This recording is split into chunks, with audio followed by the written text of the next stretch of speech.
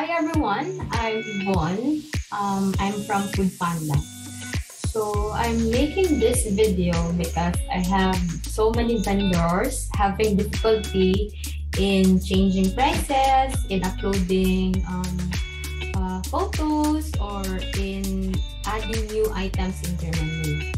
So just a disclaimer, this video is just for what can I say? This video is just for current vendors of Foodpanda who are having difficulty, and in some way, although I am working with Foodpanda, I do not represent the company as a whole.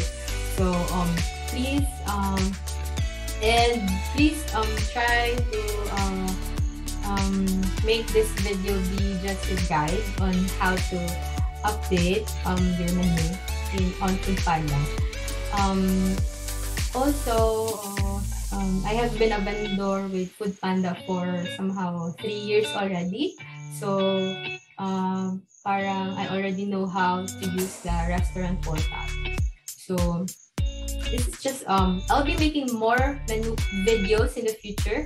But for today's video, I'll be showing you on how to change price for your menu in terms of changing everything, like all, you know, with COVID, with Odette, with so many things happening right now. Prices of our raw materials are increasing. So if you plan to also increase your prices on Foodpanda, so this will be the easiest way. Not just the easiest, there are so many ways to do it, but this one I'm gonna show you an example wherein my vendor sent me an Excel file. So I'm just gonna do it for him so that he can also see send an Excel file on how to do it. So if feel free to forward this slide. So I'm gonna share my slide so that you can see my screen. Okay. So this this picture, this is the new prices of the vendor. So the company wants to increase prices. Then this is their current price on Foodpanda, no? So I pasted it here so that I can see the changes.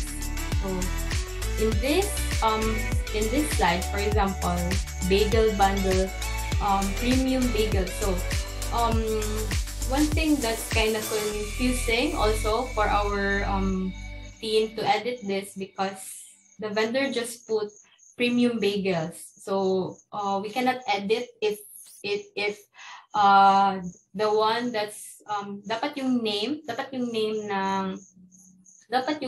ng item ninyo sa Foodpanda is also the same with the one that you're gonna make. So same, for example, if you put there blueberry, dapat blueberry din yung nandun, cheese din nandun. So para di malito yung content team namin. So for this one, I have already categorized ano yung mga premium bagels ng company. So there, ito po yung premium bagels niya. So yan, i-change ko. It's now 225.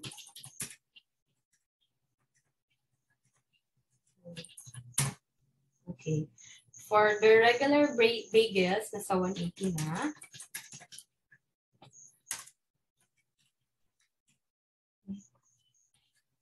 Okay, so assorted. Hindi naman nilagay ni sir kung ilang price ng assorted. So I'll just gonna duplicate this para may copy ako.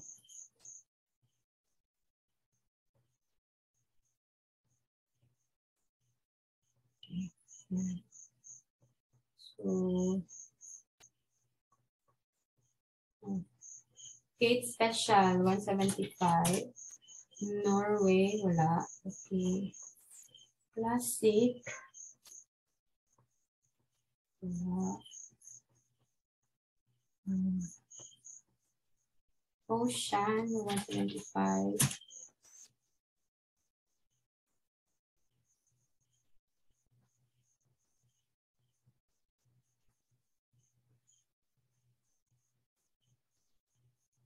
Simple and good. Dito na ako. Dito na ako dito. Yan. So, for example, the highlighted yellow ones, I think these are new items of the customer, of the vendor. So, pwede nyo siyang i-add na lang din here. How to pronounce it?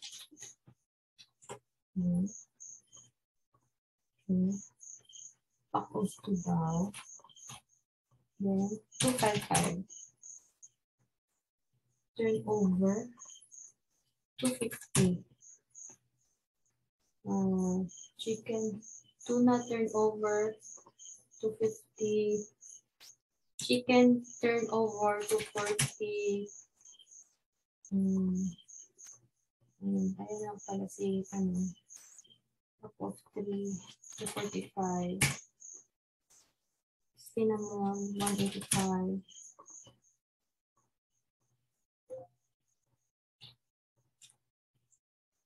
Plain.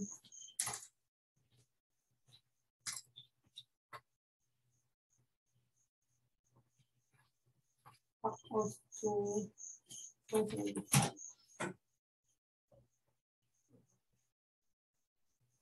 Cream cheese. Ayan, 300.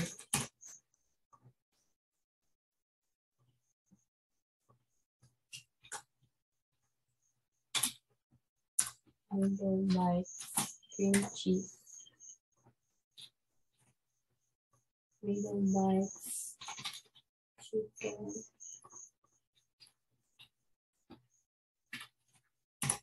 You can see.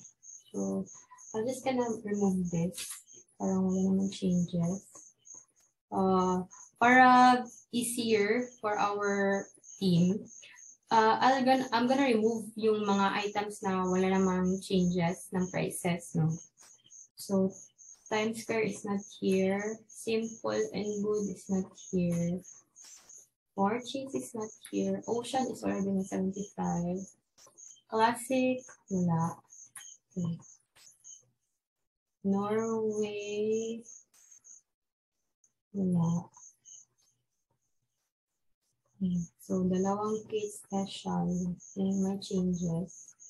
Then, everything on this,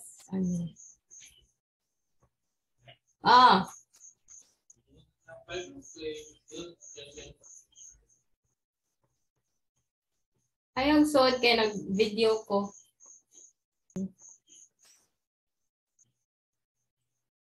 Okay. So, yan. So, change price na lahat. So, this is the new price na, no? So, what we're gonna do is we're gonna try to also insert logo ng store. This way, para naman ma-feel ang team namin na this is also the menu, the new menu in your store. I-download ko ba?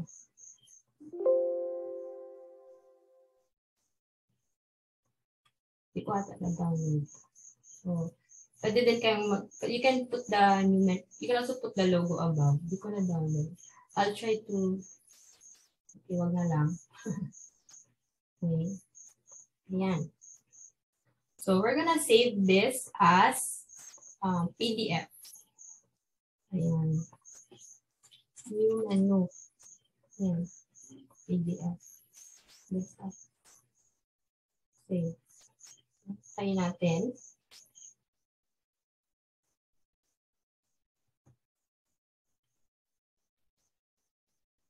Ayan. Okay. So, next is in your Google Drive, please go to in your Google Drive, upload yung file.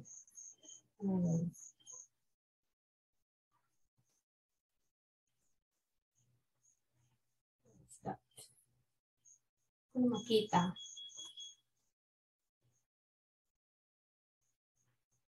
Ayan pala, new menu. Yan. And then, while also doing it, please go to your restaurant portal.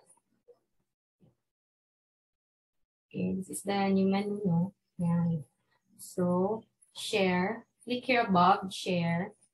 And then change. So, editor, anyone.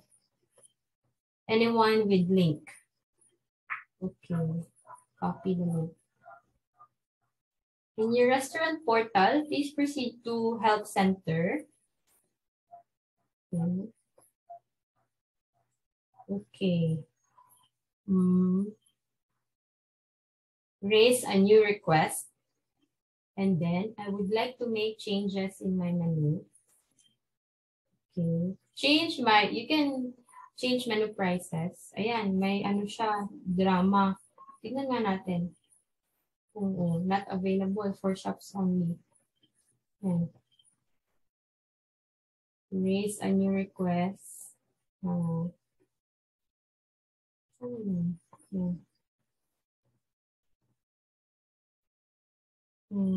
Sorry there are new changes in the restaurant portal. So parang hinahanap ko pa which one is the appropriate one. If you click add new menu, yan na lang yan. This one na lang. Let's just include here. Let's just go to general inquiry para mabilis. And then others, and then select vendors, select all.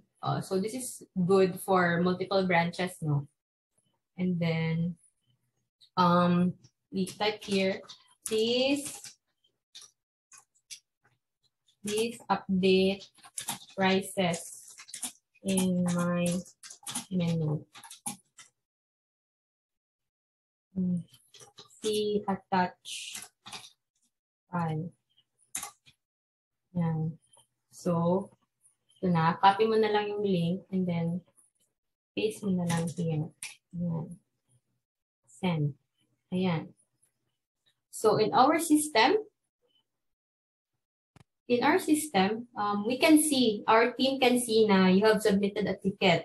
So, this is just one of the way. In the few days, I'll be also uploading some tips on how to change menu, not just this way. So, unti-unti lang natin para mabilis, and then you can do it by yourself.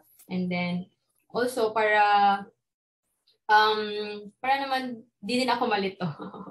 Okay, so I hope you have learned something, and then I'll try my best to upload the soonest video for menu changes for Foodpanda, no.